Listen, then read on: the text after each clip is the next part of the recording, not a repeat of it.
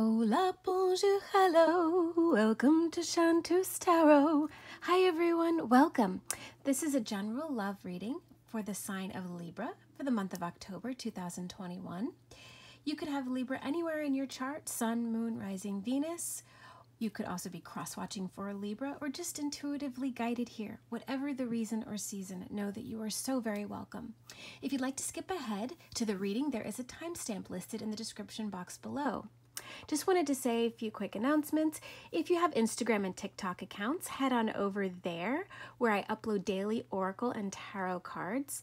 Same handle, @Chantus Tarot. If you're interested in private readings, that information is also listed below, including a link to my Etsy shop. Before I begin, I'm just going to do a brief rundown of the spread. So we have 6 cards here. The central card is sort of the overall overarching energy for the month. Then the card underneath is energies that have yet to be revealed, or perhaps things or energies that are hidden. And then the 1, 2, 3, 4 cards on either side of the central card generally represent the energies for each week. Remember, these are general readings. Just take what resonates, leave the rest. So let's begin. Okay, Libra. At the bottom of the deck, we have the 4 of Cups. So this is water energy, Cancer, Scorpio, Pisces.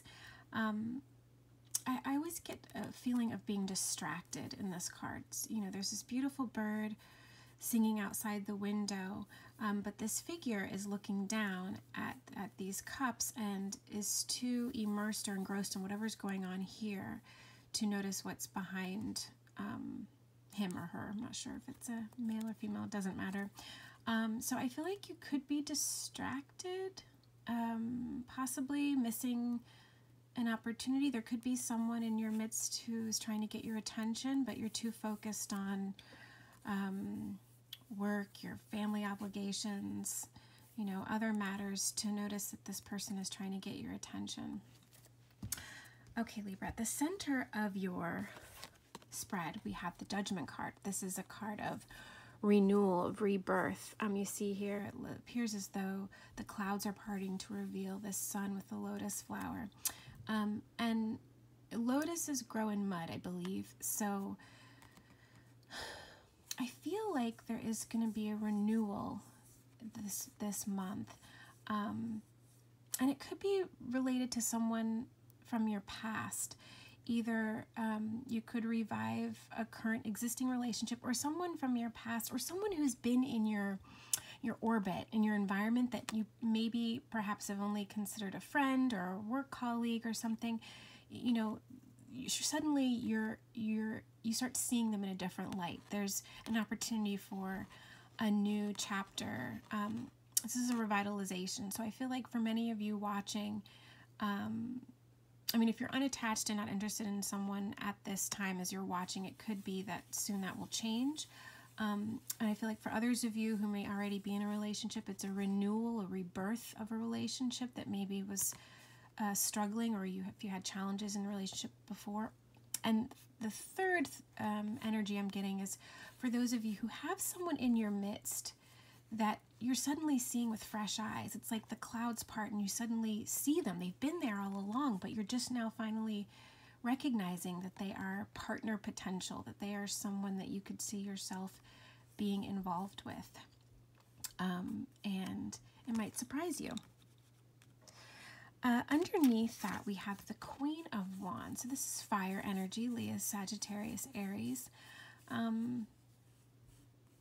Yeah, I feel like I'm getting there's a fire within you. You may have some fire strongly in your astrological chart, but this encapsulates an energy of being independent, confident, fierce,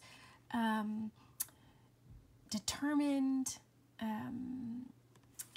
and charismatic. I feel like this is you. Maybe you're also coming into your own this month, standing in your power, really starting to feel more confident. Just overall, I feel like there's a brightening of energies, that you're starting to feel more comfortable in your own skin, Libra. Next, we have the Ten of Swords. So this is a challenging energy. Swords are air. Libra, Gemini, Aquarius could be yours. I feel like you're moving away from this. You know, you may have been, so I notice it particularly next to the Knight of Swords, which is riding away from this Ten of Swords. So you could be involved with a younger air sign, potentially. But I feel like whatever this is that was plaguing you, could be past disappointment in love, it could be a breakup. You're moving away from that, and quite fiercely and quickly. You know, as you heal, as you become more self-assured, more self-confident, you're releasing this energy, whatever this was. I feel like for many of you it could have been a breakup. It could also be, you know, deep financial troubles. But whatever this disappointment, this pain is, and I feel like for a lot of you it's love, you're coming out of it with renewed vigor and energy. So this is really, really positive, Libra, that you're moving away from this difficult energy. And tens also represent endings, right? So you may be feeling this now or in the beginning of October, but I really feel like in the month of October you'll be moving away from this challenging, you know, energy, this heartache, this disappointment. All right, next we have the Moon card. So this could be Cancer or Pisces energy. So what I notice right away in this card is that she is looking towards the moon, but we don't see the face. So again, I feel like there's someone in your midst that you haven't seen. Someone who I think has deep feelings for you, Libra, that you haven't recognized because you've been so distracted. The fact that we can't see this figure's face, to me, just screams something that has yet to be revealed. And, you know, if we were on the other side of the bridge, we would be able to see this figure's face. So I feel like you need to change your perspective. Perhaps look at someone that you've just considered a friend or coworker, and consider them as a potential love interest. I really feel that strongly. You know, again, this is a general reading, so if that doesn't resonate with your story, check out a reading for your moon rising or any of your other placements.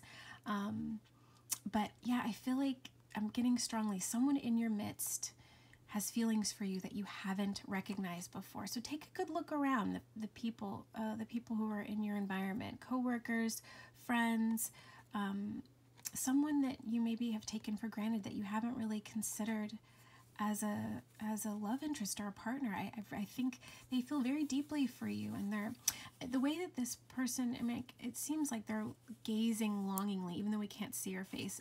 The feeling intuitively that I get is she's gazing longingly at this moon, and I feel like that's how this person sees you. They're just like, oh, they're so beautiful or handsome or charming or, you know, charismatic and you know, mysterious too. I'm getting that with the moon in the darkness.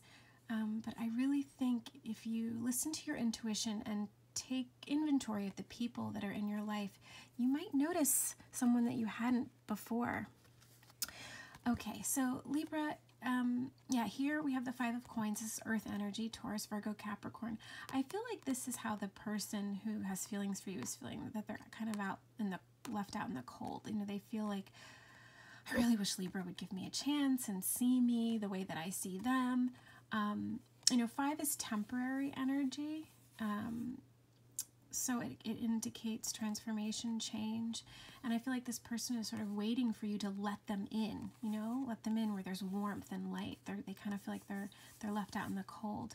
And it's up to you, Libra, whether you want to move forward with this person. I feel like the ball is in your court, but I feel like this person is just waiting for the green light, the go-ahead, for you to open the door to let them in.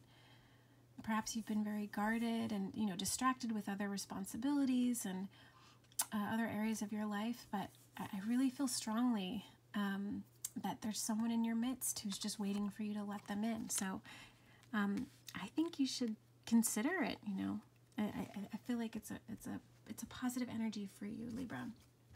Okay, so to round out your reading, Libra, I'm going to choose one card from the Power of Surrender deck. So angels, archangels, benevolent spirit guides, please continue to bless and protect me, this deck, and this reading. Please provide us with one final love message for Libra. what Libra most needs to see, feel, hear, know, and understand at this time. One final love message, please, Spirit, for Libra. A message that pulls it all together. One final love message, please, Spirit, for Libra. One final love message for Libra, please. Okay. One final love message, please, Spirit, for Libra. Ooh, wow, that just really popped out there. Surrender to your soul's path. Your life's journey has been perfectly designed for your soul's growth. Embrace every lesson and every moment. Yeah, I feel like, you know, you've been experiencing some challenging energies here, and I think you need to release resistance. Accept that whatever has felt like a burden is actually an opportunity for self-growth.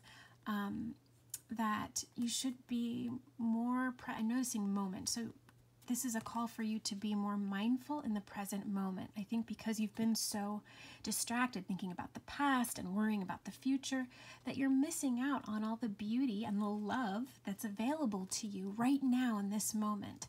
So that's what I'm getting most from this card. Also, perhaps spending time in nature would be very grounding for you and help you to be more mindful of the present moment, because there's love here in this present moment that you may have overlooked because you know, your attention has been elsewhere.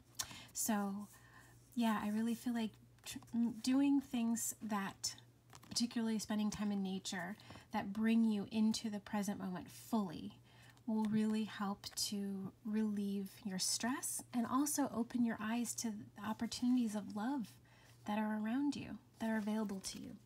All right, Libra, I do hope you enjoyed that reading. Thank you so much for liking, sharing, commenting, and subscribing. I ask that you please continue to do so. It helps to grow this channel wherever you are in the world. I'm wishing you so much love and light. Take good care.